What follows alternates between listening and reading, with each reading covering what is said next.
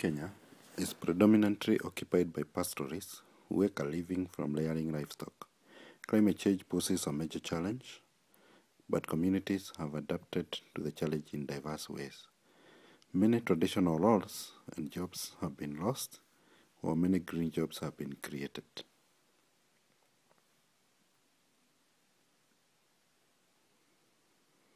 Northern Kenya is a unique landscape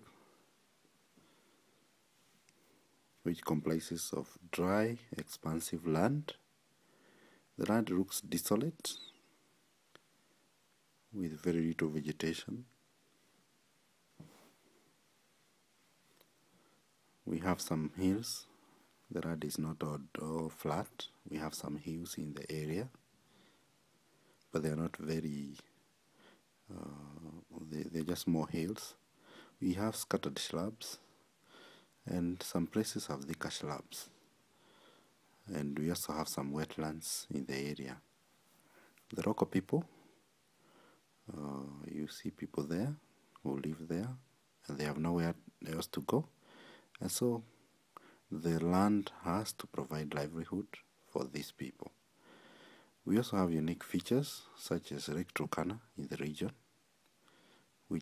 where people undertake several activities such as fishing.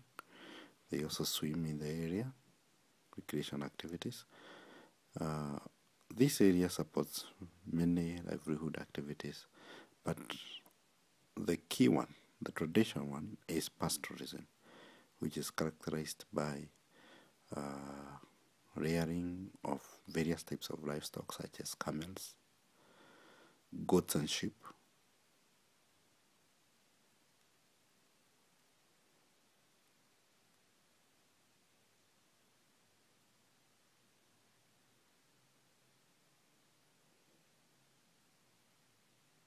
Donkeys,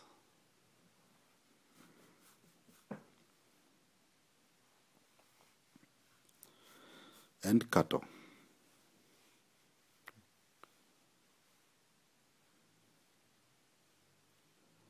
But you also have fishing in the area, especially supported by Lake Turkana. But northern Kenya has been affected by the adversities of climate change, such as drought characterized by low rainfall and high temperatures, and occasional floods.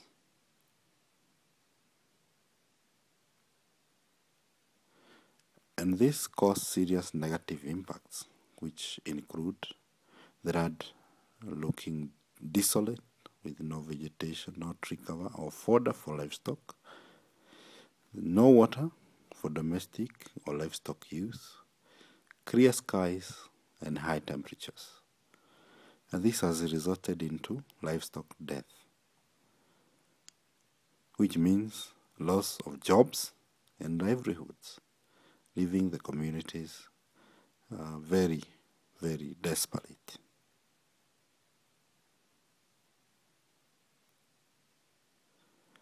We also have lack of water, where the communities have to get water from boreholes.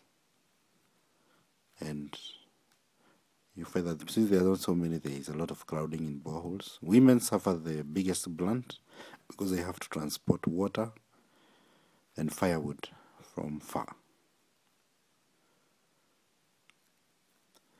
Some people have started doing business selling firewood, and this promotes deforestation. Others have resorted into charcoal burning for sale, increasing deforestation. We also have increase in cattle raiding, whereby after most livestock die due to drought, communities are left without a source of livelihood. This affects especially the young people, because if a young man wants to get married, he has to pay dowry using livestock, and when all the livestock die, the person cannot get a wife. And some people have resorted into stealing cattle from others. And so you find in the region you have to guard your cattle using guns, and this promotes insecurity. We also have a problem of fish being wasted due to lack of infrastructure to transport them to the market. And as a result of these problems, we also have new alternative jobs that have come up, such as aloe vera farming and processing of aloe vera products. And we see that especially women groups, they have machines to process the aloe vera, and especially widows who have been widowed because of cattle raiding, they have gone into this kind of practice in Turkana, where they make soap and shampoos for sale, and they sell to individual people and even to supermarkets.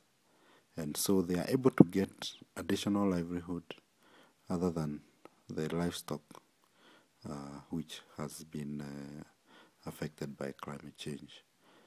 So these are new jobs. The other new job is irrigation. This is predominantly pastoralist, but you find community members being allocated blocks to farm, to irrigate crops, and water is availed through tunnels, and they engage in farming. But because of the pressure from climate change, communities have been forced to diversify the livestock herds to ensure that resilient ones survive the climate change adversities. And so one may have to choose between a camel, between a cow, between a goat, between a sheep, or even a donkey to make sure that they survive. Wind energy and solar energy have also been introduced, especially for pumping water from boreholes. The lessons learned from all this experience is that climate change has affected pastoralism in northern Kenya. People have sought alternative livelihoods such as agriculture, aloe vera farming, and processing, and diversification of herds, trading firewood and charcoal burning. And renewable energy has now been introduced into the area. So what does all this mean? It means that some jobs associated with traditional pastoralism have been lost, modified, or replaced. Some new green jobs have arisen as a response to climate change. And so, this implies that government and training institutions, they have to develop new green skills at community level. And this should be done in the following ways. We need a green jobs assessment. You need to analyze which jobs are needed now as a result of changes in climate change. Green job assessment is very important, and we have to do this collaboratively with the communities, identify them, plan for them, empower the communities in the field.